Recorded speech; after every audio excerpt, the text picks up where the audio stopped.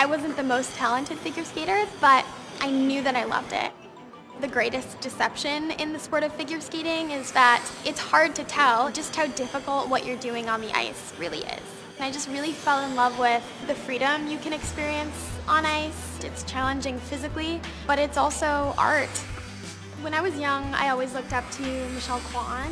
I remember watching her live for the first time. This hush sort of fell over everyone, and you could hear a pin drop in this massive arena, and just to have that ability to impact people, I've always aspired to. I was a really self-conscious young girl, and I think skating forced me to overcome those doubts. When you're standing in the middle of the ice at the Olympic Games, you know, millions of people are watching. Getting to that place of sort of being confident in who you are, where you are, what you look like, is one of the most beautiful things that I've experienced through skating.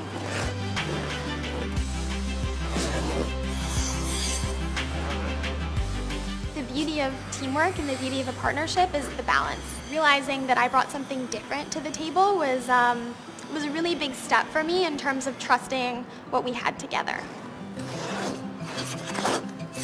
When things seem too perfect, I think it sets an unrealistic precedent for young people. But sharing the challenges, sharing the setbacks, is what young people will be able to relate to and then draw inspiration from. And so I think that embracing your uniqueness is a huge part of finding your own voice.